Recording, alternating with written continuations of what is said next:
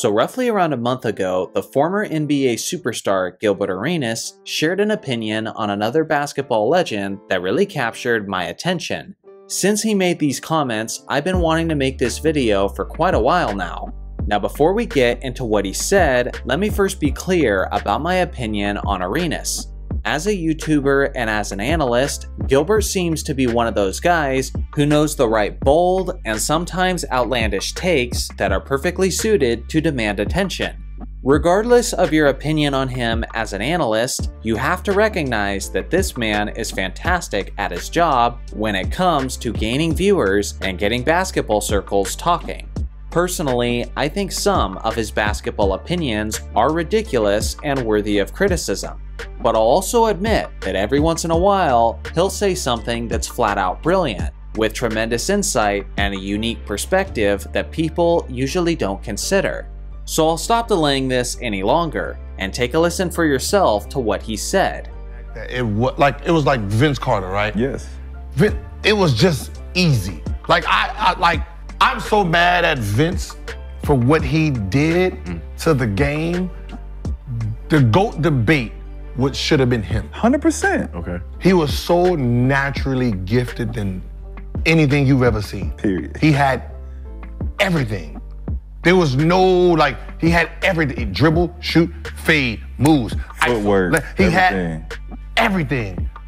If he had the mindset like Kobe, I'm better than everyone, and I'm gonna show y'all each, there was nobody who was stopping that man. Right. There was nothing that was stopping Vince Carter. When Vince Carter came in the lane, there was no big man that was willing to challenge it because they didn't want to be on ESPN. Excuse me.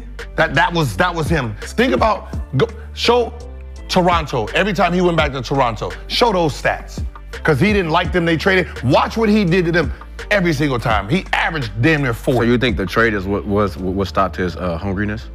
I just think he was just too nice. Right? Now, although I've made several videos on Vince Carter, and I do believe he was one of the best players of his era, Gilbert is forcing me to look at him with a more critical lens. So let's quickly recap who Carter was and what his reputation is. Vince was a 6'6" shooting guard / small forward who was taken with the 5th overall pick in the 1998 NBA draft. Carter is recognized today as the greatest dunker in NBA history. He's one of the greatest vertical leapers of all time. He was an all-time great three-point shooter. He could handle the basketball, he could shoot from just about anywhere on the court, he's among the players with the most game-winning shots in NBA history, he had one of the longest careers that the league has ever seen, and his overall athleticism was off the charts. Yet, with all of that being said, he's not typically recognized as a top 10, top 20, or even top 30 player in the league's history. So just why is that? As Gilbert alluded to, Vince was a player who had all the skills, all the abilities, and seemingly all of the ingredients to be one of the all-time greats.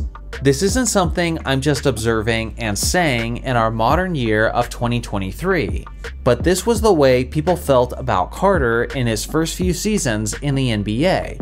He was a player who was constantly being compared to Michael Jordan, and many people even went as far as calling him the next Michael Jordan. Whether it was his nicknames or his collectibles, everyone was continuously drawing parallels between Air Jordan and Air Canada.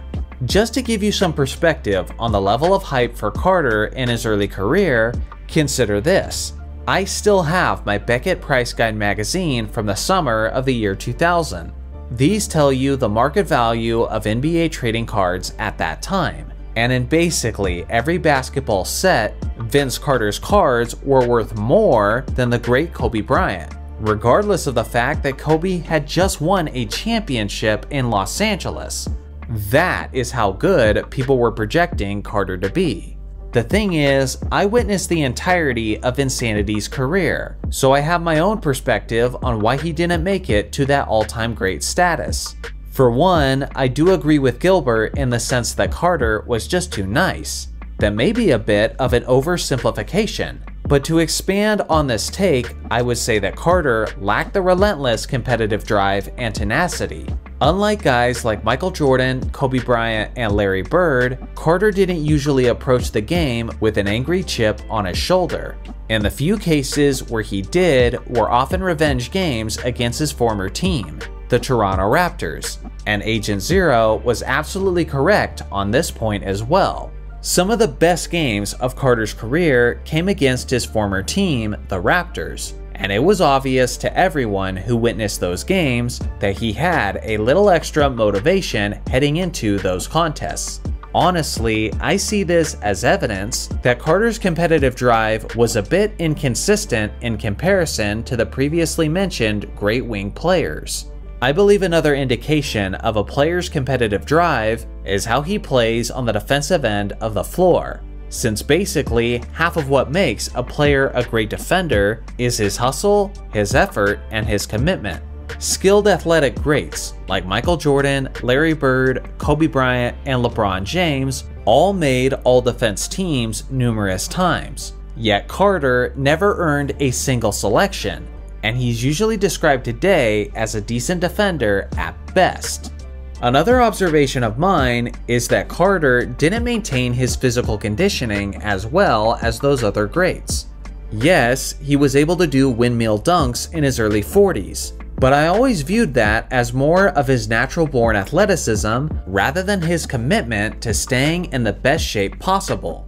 For the most part, Carter had an extremely healthy basketball career, yet he started putting on weight in his days after Toronto, and by the time he was in his early 30s, he had been reduced to that of a role player, when most of the all-time great superstars were still competing for championships at that age. So yeah, he was kinda too nice, but for a lack of a better term, he simply didn't have that dog in him like many other greats have had. Now I will say, I do think it's a little unfair for Gilbert to say that he would have been so much better if he had the drive and nature of Kobe Bryant. Well, no duh, Sherlock. That's true for just about every former player in basketball history, including Gilbert Arenas. But at the heart of what he's saying, I do get his point.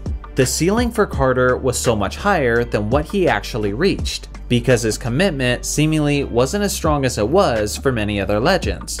By no means is this meant to be a slander video towards Vince Carter. He was an incredible player who gets very overlooked by modern NBA stars. But to say that he had all of the abilities and all of the gifts to be a potential GOAT candidate, if he had the intangibles to go with it, is a correct statement in my humble opinion. So what do you guys think?